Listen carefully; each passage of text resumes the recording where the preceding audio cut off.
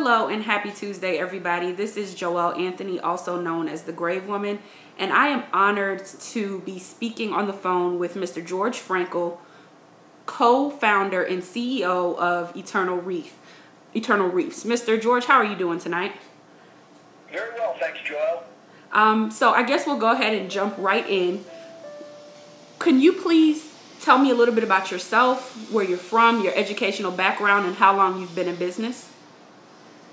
Well, I originally was from metropolitan New York area, grew up there, went to school there. I was in the banking industry for a number of years. I moved to Atlanta, still in the banking industry. Spent about 8 years there, and then left banking and founded a automobile emission inspection company based in Atlanta. Ultimately, one of the folks that I worked with in the automobile emission business was one of the founders of the design of the reef ball that we ended up using for Eternal Reefs. And what he did was one day, I guess I'm getting ahead of myself a little bit here, but I was an operations manager in banking for about 20 odd years, and then I ran Georgia emission testing in Atlanta, Georgia for about 10 years, and then evolved into Eternal Reefs. Got X amount of college, and other than that, everything has just been, what you learn as you go along. Okay, so how long have you all been in business with Eternal Reefs? Eternal Reefs was started in 1999, and so we're actually in business now. This is our 21st year. Okay, so what made you decide that you wanted to be involved in the funeral service industry? Okay. First thing I'll say is that we, from the very beginning, have never felt as though we were, in fact, a part of the funeral service industry. We're reef builders. That's what our core competency is. Okay. Part of our organization, the Reef Ball Foundation, along with Reef Innovations, build reefs in over 70 countries around the world for a variety of purposes.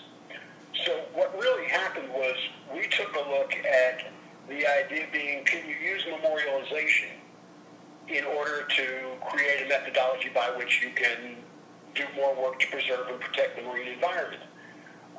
It was interesting because Don Brawley, who was working with me in the Eternal Reefs, in the Georgia mission business, was one of the founders of that design. And it was his father-in-law who got sick, who knew his time was limited, and said to Don that when his time came, he would much prefer to be in one of Don's reefs with all that life and action than being in the field with a bunch of old dead people. And so it was an interesting time in my life. My mother's life was winding down. My brother had just been diagnosed as terminal. My mother was going to be the last person that went into our family cemetery plot in New York. My brother lived in Houston. I lived in Atlanta. And we didn't have any real family connections with any other place other than where we were living. So as soon as Don said, that he needed to do this for his father-in-law, it made all the sense in the world to me. And I simply said, when you come back, we got to sit down and talk about this. And that was really where we came from, the idea of using memorialization to create new artificial reefs for protecting the marine environment. Okay. Well, would you consider there to be a spiritual aspect or inspiration behind the types of products and services that you all offer? I don't think there's any question about that. To begin with, I cannot begin to count how many families really in their own mind and directly to us reference this as the circle of life, the ashes to ashes, the dust to dust. And when people see the amount of new life and marine life organisms that these reefs produce and preserve, it absolutely is amazing what's being done.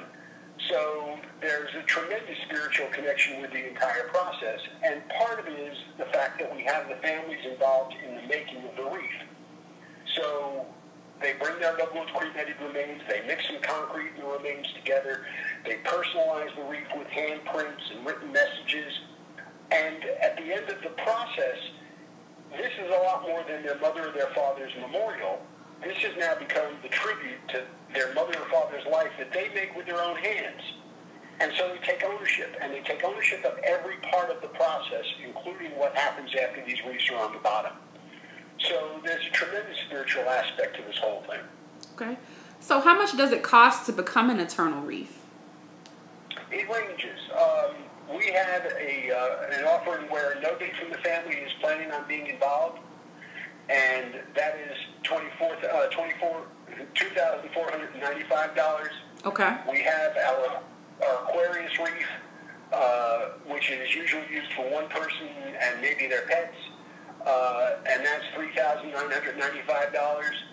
The Nautilus, which is the reef that we generally use for two people, and again, family pets if they wish to include them, is $4,995. And then we have the largest reef, which we can actually include 4 sets of remains into.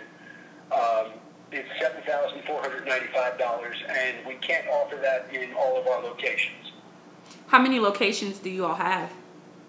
We work out of 14 different reef sites right now, and because we're reef builders and everything that we do is permitted, we cannot guarantee location in advance of need. So what we tell everybody is at the time of need, we'll work with the family to make it the most appropriate reef site available.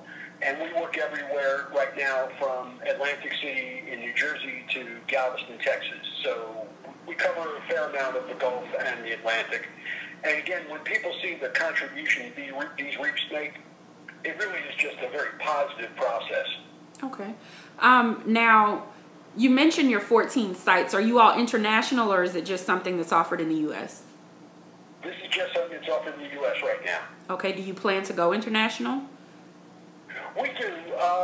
There are an awful lot of logistical issues with what we do, and there are an awful lot more regulatory issues that we have to address. And we're still a small organization. We are 501c3, so that does help with a lot of the dealing with a lot of the regulatory issues. But we're a small company, and we really kind of have to grow step by step. Okay. Now, once someone has been embalmed, because a lot of times people choose to be embalmed for the purpose of viewing by their family, can they still be cremated and become a part of the coral reef through Eternal Reefs? They can absolutely still be cremated and become part of one of the reefs. That's not a problem from our standpoint. We are post-cremation.